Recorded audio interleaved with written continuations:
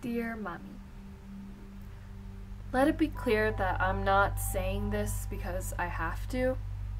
It's because I want to, and in some ways I need to.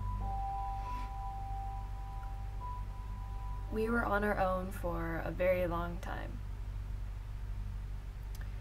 In retrospect, I can understand just how much you struggled to maintain a balanced life for me,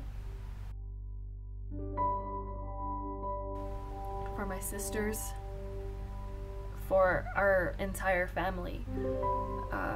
With that alone, I thank you. I am a product of immigrants.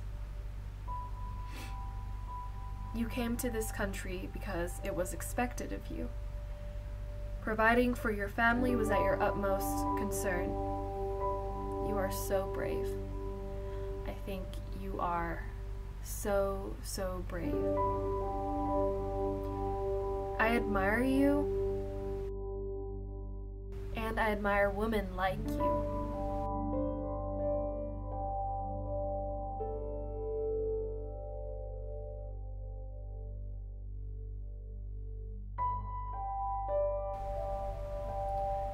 Whenever I let you down, it's like a stake to the heart.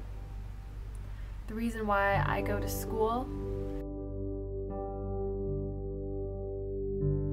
the reason why I study so hard, and the reason why I try to do good things for people is because of you.